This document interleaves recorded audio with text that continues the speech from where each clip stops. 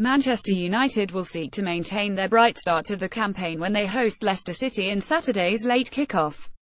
The Red Devils have won their first two games against West Ham United and Swansea City by convincing 40 scorelines, and Jose Mourinho will aim for another victory prior to the international break.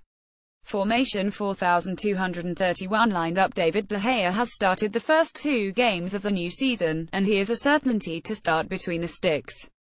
Skipper Antonio Valencia will take up his regular role at right-back, while Daley Blind could start on the opposite side ahead of Matteo Darmian.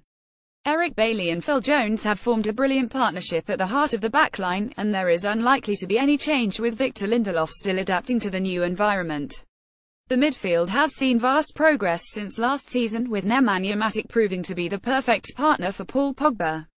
Whilst Matic has performed the tough tackling duties, Pogba has been freed up higher up the pitch, where he has contributed 2 goals in as many league games.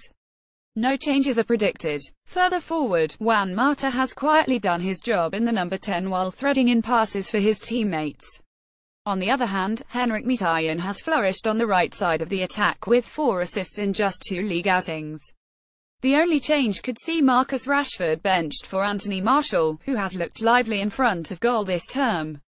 The Frenchman found the net against both West Ham and Swansea while coming on as a substitute, and he could be offered the chance on the left wing ahead of Rashford, who was poor with his finishing at the Liberty Stadium last weekend.